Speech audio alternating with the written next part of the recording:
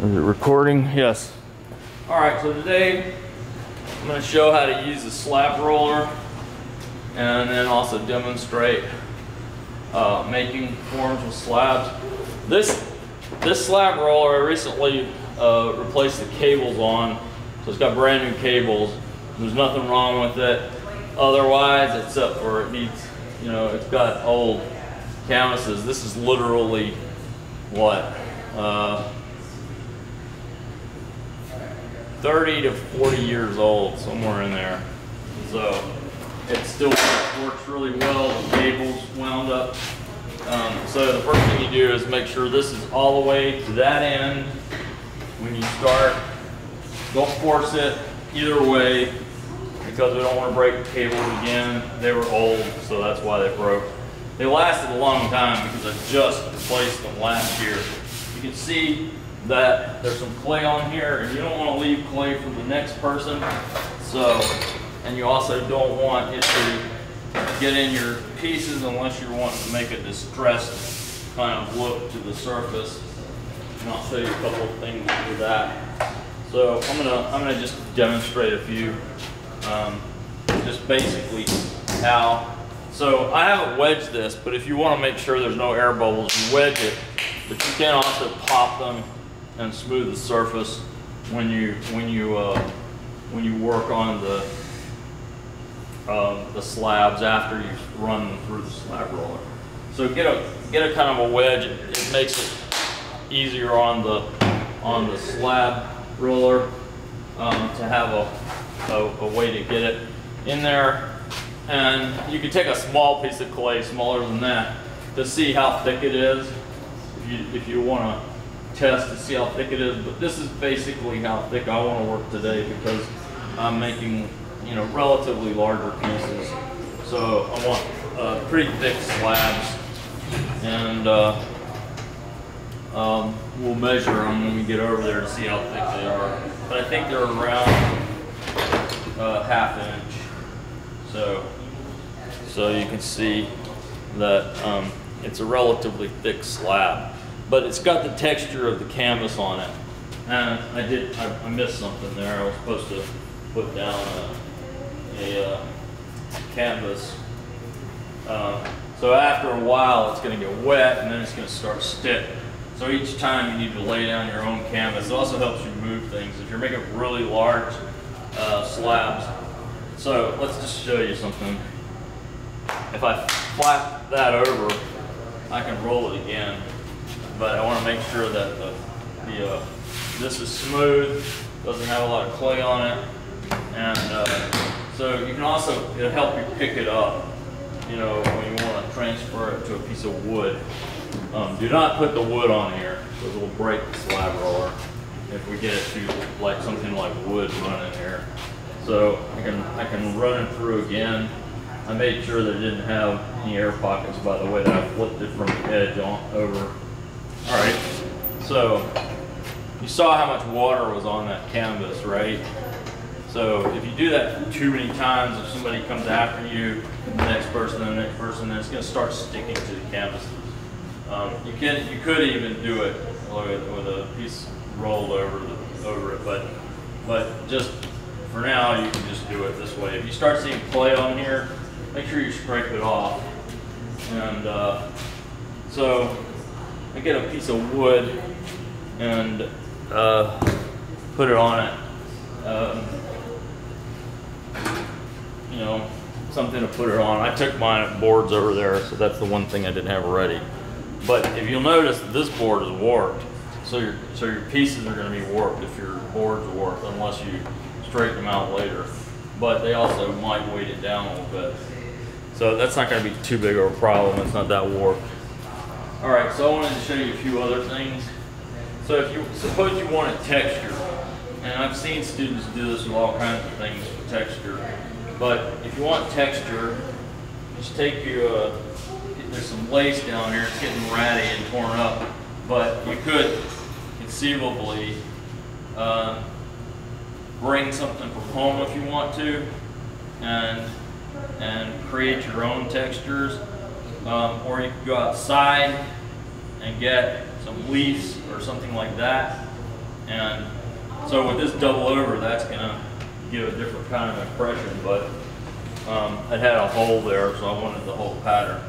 So once again, I'm gonna wedge it a little bit,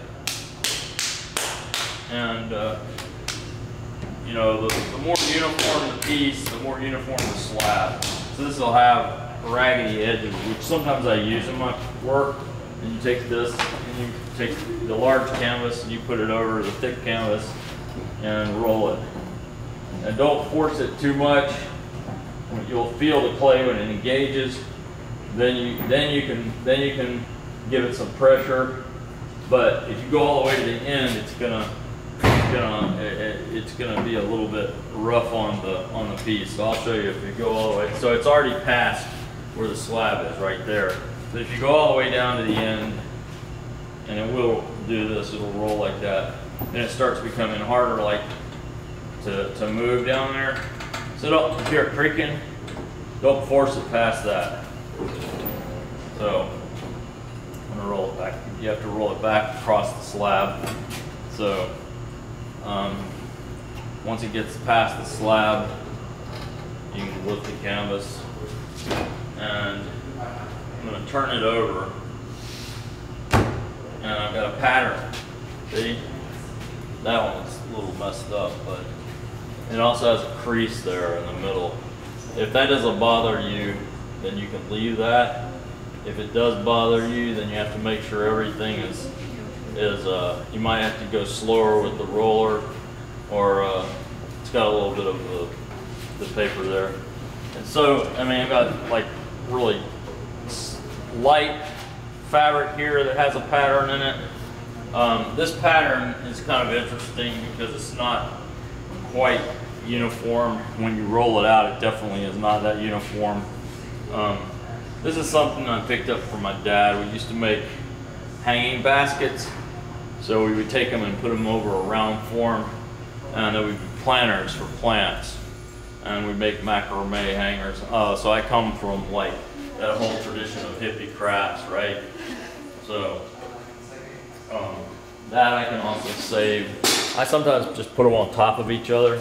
These are small enough I don't need to move them with the cloth, but if you're gonna move them with the cloth, so I also have some burlap here. I'm gonna try that.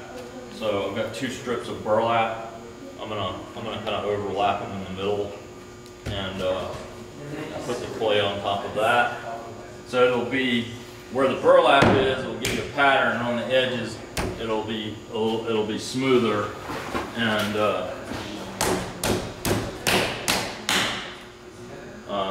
if you get the canvases really messed up, use the sponge on them.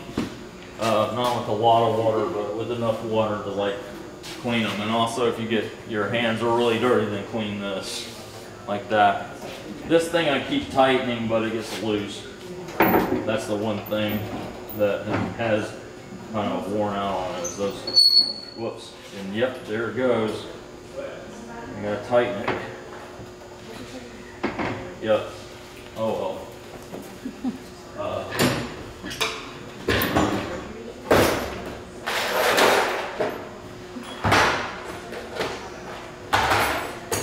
So, gotta figure out which one it is. I think it's this one. Nope, one down below. Smaller than that, I believe. So it's got 3 Allen screws there, and I gotta tighten them with an Allen wrench. Uh-oh, I don't have the right size, or do I? Hopefully I do. There we go. All right. It's got 3 of them. Oh, they're good. It moves some, so it probably worked. I guess that's a smaller size, but that one doesn't fit. All right. So, if anything messes up in the studio, just tell me, and I'll fix it. Like this extruder sometimes gets loose, so I have to retighten that as well.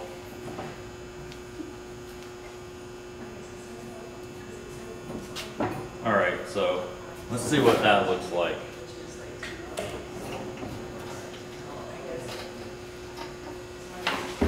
All right, so we got a pattern on here, and I may have to. Oh, the clay was only partway on there, so take this off, and you can see it kind of gives a checker pattern, and that might be interesting as a surface patterning on your slabs, and I might use that on some of my work later.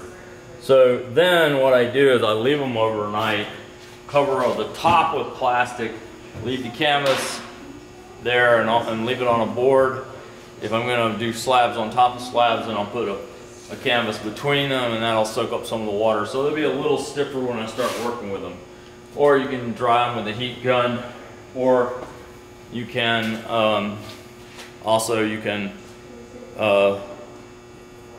just work with them wet. If you're doing the round forms, it's better to work with them wet, because the form will hold them together for a little while, and then you can take it off once you put the bottom on them.